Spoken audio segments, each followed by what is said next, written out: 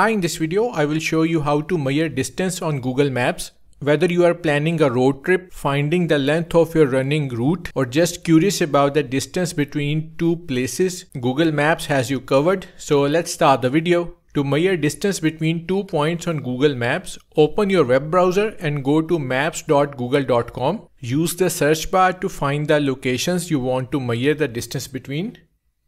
You can enter address, cities, landmarks, or even just click on the map to set your points. So this is the starting point and this is the ending point. To measure distance between 2 points on Google Maps, right click on the starting point or the ending point. A menu will pop up. Select measure distance from the options. So click on measure distance. Now click on the ending point. So this is the total distance between 2 points. It's 1.67 kilometer. Now if your path involves multiple segments like a trip with several stops, simply click at the end of each segment to continue measuring.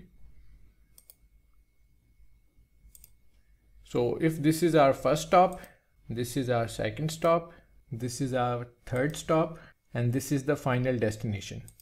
Now the total distance between 2 points is 2.12 kilometer. Made a mistake or want to start over? Right click on it and click on clear measurement. So that's how to measure distance on Google Maps.